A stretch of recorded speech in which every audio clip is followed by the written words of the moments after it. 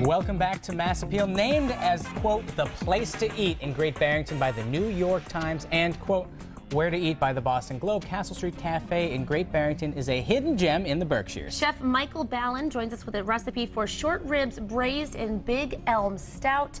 And I saw a finished product and it looks amazing, Chef Really Mike. good. Thank you very much. Well, it's the week before the Super Bowl and people are starting to make plans, so I thought what we try and do today is just raise the bar a little bit about Super Bowl cuisine and make something that's a little more ambitious than just chili or pizza. Chips and dip. Yeah, you're right. Like an actual meal, right? And the dish we're going to make takes a lot of cooking time, but it doesn't take very much prep time. So the game plan for the day is before the pre-game show starts, we're going to make this.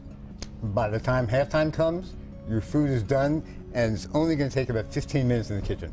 Sounds good to me. And your kitchen's going to smell good, and if you're sad that the Pats aren't going to be in the Super Bowl, you can be excited about short ribs. You can take solace in this, right? In this recipe. As people are getting ready to, you know, Super Bowl and beer kind of go together, well, that's also the theme for today because we're going to be cooking with beer.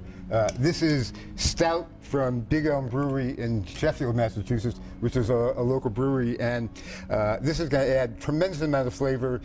People are familiar with cooking with wine, but yes, you can also cook with beer, and this is going to end up being a family-friendly meal because all the alcohol is going to cook out, and there's no reason why you can't serve this to anyone. So what we're going to start out doing is browning some boneless beef short ribs, and as you'll see, this is a nice thick chunk of beef. And you were saying short ribs, if you're going to get them in the store, it's a relatively inexpensive cut of meat. Much less expensive than steak or prime rib or filet mignon or most other cuts of beef. The less expensive cuts of beef sometimes take more time to cook, and what that means is when this simmers in liquid, it's going to be tender, it's going to cook for a long time. You can't overcook this. It will not be dried out. It won't be overcooked like a steak sometimes can be. Can be tough and dried out, yes. I've done that before. So it's difficult to mess this up, which is music to my ears. I know, me too. Now, while you're getting this all prepared and putting some fresh herbs in there, tell us about Castle Street Cafe, Chef Michael. And I know you're celebrating 25 years this year. Yeah, very excited.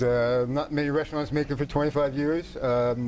We started out in one space, and then when the opportunity to expand came, we doubled in size and added a piano jazz bar.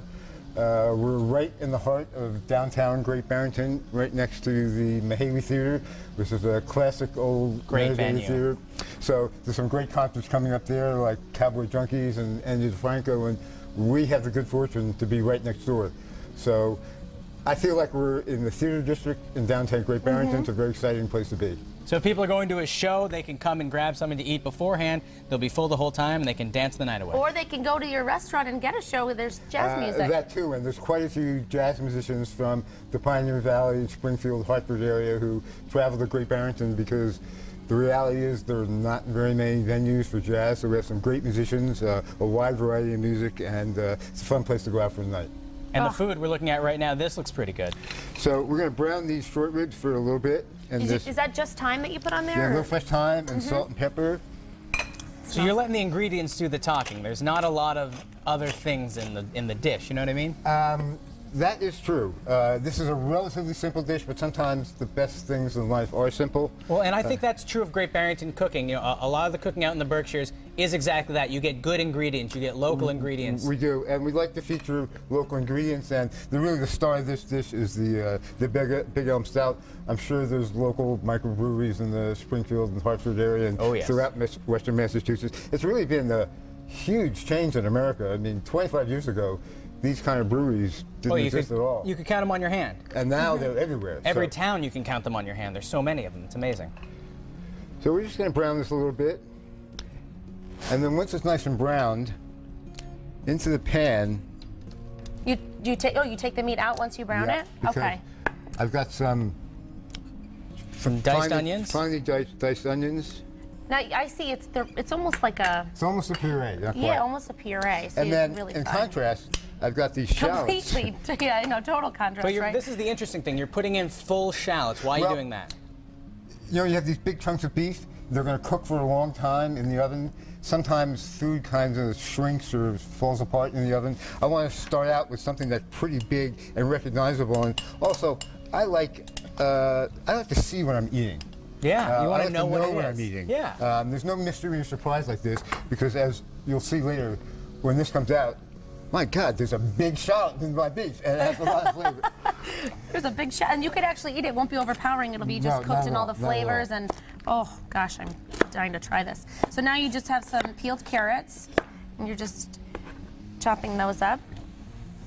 And now, once you put the onion and the shallot and the carrot in, do you add the beer on top of that immediately, or do you? Okay, I didn't know if you had to brown the ingredients that are in there now. These are going to brown for a little bit. Okay.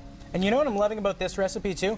It's big game food, and normally when you're getting ready for the game, you have those fatty foods. You know what I mean? You got your chili, you got your nachos. There's nothing bad for you in this. And this is really hearty food, and you know, I like to encourage people to cook at home.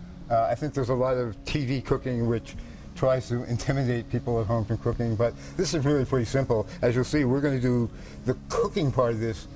The prep part in real time is going to spend the next 2.5 or 3 hours in the oven cooking slowly, but you can be out and about doing whatever you want. Yeah, this is when we plunk on the couch and we start watching the game.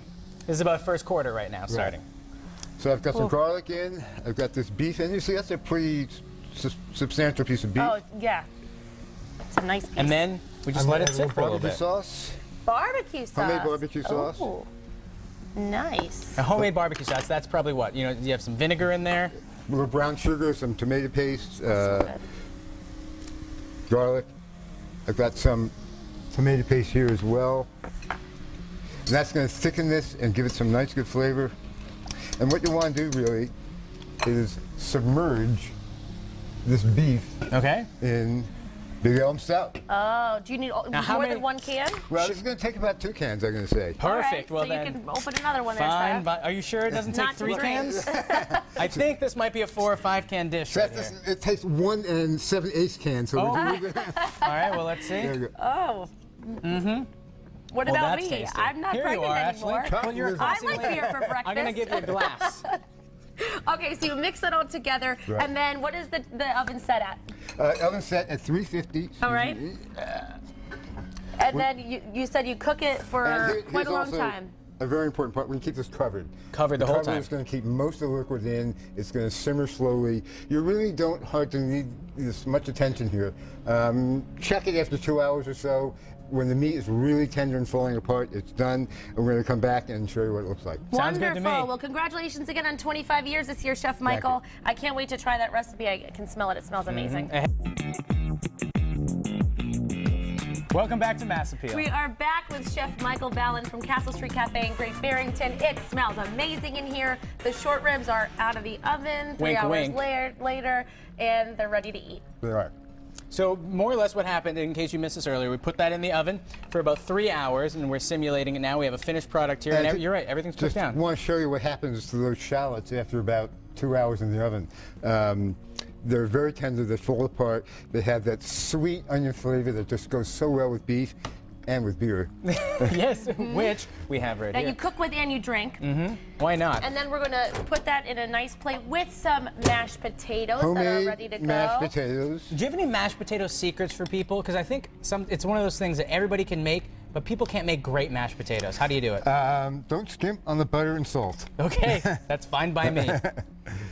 Good tip. All right, while you're plating that up, tell us about your cookbook. Well, I know you have a cookbook, but you're also coming out with a book of, it's kind of the memoirs of a chef. Well, we've been in business for 25 years. The Castle Street Cafe cookbook came out about 5 years ago with just some favorite recipes from the restaurant, but I've also been writing some articles about just what it's like to be a chef and run a restaurant. You know, when I first started cooking, there were no TV shows with chefs cooking. No. And now everybody is fascinated with the life of a chef. Everybody goes out to dinner. Everybody takes pictures on their phone of what they're having for dinner in the restaurant. So That's true. It's become very true. It's become so in, and I just thought that we should people would be interested in a little feel for what it's like to be a chef. And one of the other things I like about this dish in particular is it's juicy. Yep. And that's one of the most important attributes of food that I can think of, is that we like food that is juicy and moist. And, it's comfort food. It is comfort food, and I think this would go just A1 at halftime of the Super Bowl. Oh, are you kidding? Yeah, this is top of my list. Oh my gosh, that's beautiful. Now, Michael, you have this. It's probably a mainstay on the menu. What else are some of your favorite dishes that you make? Right now we're serving in the wintertime roasted salmon with roasted root vegetables, but as the season changes, we'll be doing salmon with asparagus and salmon with mango salsa and salmon with tomato basil sauce. So whatever's fresh and seasonal we do. We're one of the only places that makes cassoulet, which is a really classic French dish from the south of France. That's braised lamb shank and garlic sausages and white beans. But we also have vegan and vegetarian and pasta and burgers. And you know, I want the restaurant to be a place where anyone can walk in the door and say, hey, there's something I can eat here. And I think, you know, it bears repeating. It's local ingredients, and you highlight the farms that put, you know, you were saying earlier, it's not just duck with these greens, it's duck with greens from this farm. Absolutely, and I have been putting the names of the farms on the menu of my restaurant before the phrase farm to table even was invented. So the original menu from my restaurant 25 years ago, the backside listed the local dairy farm, the local cheese maker, the local bread maker, the local pasta maker, all that stuff, and we've been doing that ever since. And now 25 years later, you're celebrating this anniversary, and you're still supporting local business. I think that's wonderful, Chef Michael. All I can think about is taking a bite of this. I'd love to sit and chat. Now people can go and visit you in Great Barrington, and of course, like you said, that the musical venue is right there. The Mahaiwe's right next door. So, and plus our own music as well. We try and make it really comfortable for people. So once I'm again, gonna dig in. it's fun, it's easy, and if you want to learn more about Castle Street Cafe, just visit them online or give them a call, 413-528-5244, to make your reservations today.